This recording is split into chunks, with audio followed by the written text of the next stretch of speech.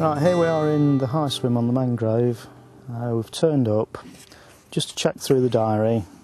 I've found that in the high swim, in line with the big willow at 35 yards, is an area I've caught a few fish in the past. A lot of my fishing, I have no choice because of working hours.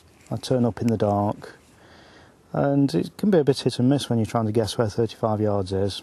But I've come up with a really simple solution for sorting this one out. For years now I've set up in the dark, and I know I can set up and drop a bait at 75 yards, 30 yards, or whatever. Quick look in the diary tells me where I need to be. I'll show you how I do it. Right, the only extra bit of tackle I need is a short rod. Doesn't matter what that is, it's simply something to hold a reel. The reel, as you can see, there is a bit of line on there, but it's practically empty. And blast from the past side, it's one of the old cardinals. Right, what I've done with that, the little bit of line that's left on that reel, I've tied to the end of the main line on the rod. I've snipped the rig off there. It's beauty using leg core leaders rather than having to rethread tubing and everything else. Just cut the knot at the top of the leader and attach it to the main line. Right, I use a line counter now. These are available from most tackle shops. There's digital types as well as the old traditional clockwork one. I've used both and prefer the old style ones, the cheaper versions. They'll sell about £12, something like that. I'd be absolutely lost without that bit of kit. Right, clip the line counter upside down onto the spare rod. Pass the line through the slot there. Close the gate. Right, so the diary tells me I need to be at 35 metres. I'll start winding 35 metres of line off the other rod. 6, 7, 8, 9, 10.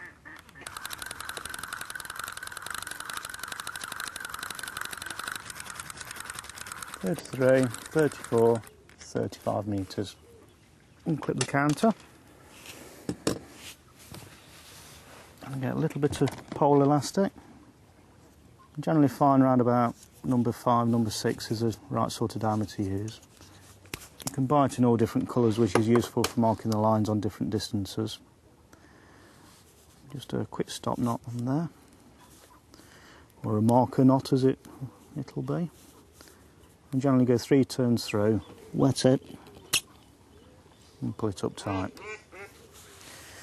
Now it's a simple case of putting this rod back on the ground with the bail arm off.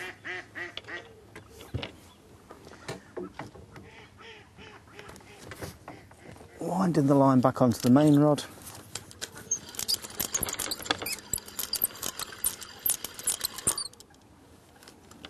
And there we have the marker on the reel at 35 metres.